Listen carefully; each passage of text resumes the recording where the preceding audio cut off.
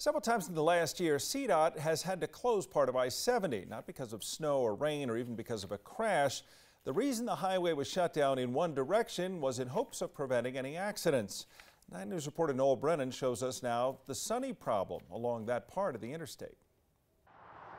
You know, when we have that situation where it snows overnight, the biggest concern is just slick roadways in the morning. Monday, our minds were on snow and ice. Just depends on the morning and Mother Nature. Sunday, it was all about the sun. Yesterday morning, we did have a safety closure, eastbound I-70 approaching Floyd Hill because of sun glare. Yes, CDOT actually closed eastbound I-70 at Floyd Hill for over an hour because of the blinding glare from the rising sun. The safety closures for sun glare don't happen extremely often, but they can happen between November and basically the beginning of February, end of January. On Sunday, a Colorado State trooper made the closure call. Yesterday's closure was from about 7:15 a.m. to about 8:30 a.m. Advice for drivers is common sense.